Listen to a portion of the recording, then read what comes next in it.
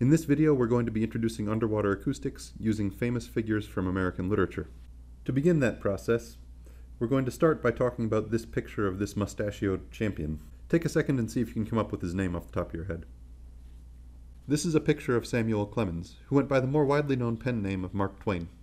Amusingly, there's a case to be made that Mark Twain was from outer space. He was born during a year when Halley's Comet was visible and died during one too. He loved this fact and once said, "I came in with Halley's Comet in 1835. It is coming again next year and I expect to go out with it. It will be the greatest disappointment of my life if I don't go out with Halley's Comet."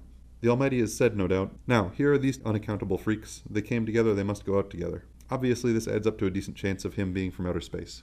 But while that's a fun fact, I'm more interested in talking about his pen name. Mark Twain is a nautical sounding term, which means that it refers to the practice of sounding, not that it sounds like it belongs on a boat, though sure, I could believe that too. Sounding is a technique for measuring the depth of water, and it's used to make charts, which are maps of the ocean that have depths listed on them at points of interest. So this here is an example of a chart. Sounding has been performed in lots of ways, but one of the most common involves the tool pictured on the left. This is a piece of rope with a weight on the end and a ribbon tied off at every fathom, which is 6 feet. The sounding crew member would throw the weight into the water, wait for it to hit bottom and figure out which ribbon wound up at the water level, and then shout that information back to the helmsman. If the first level was by the waterline, they'd yell, "By the Mark 1.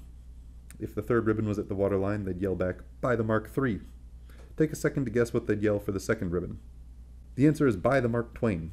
So that's where the pen name comes from.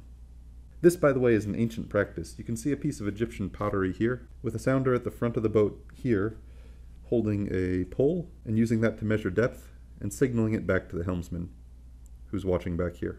Modern sounding techniques don't rely on ropes or poles. Instead, they rely on sonar, sound waves which are bounced off the bottom of the ocean.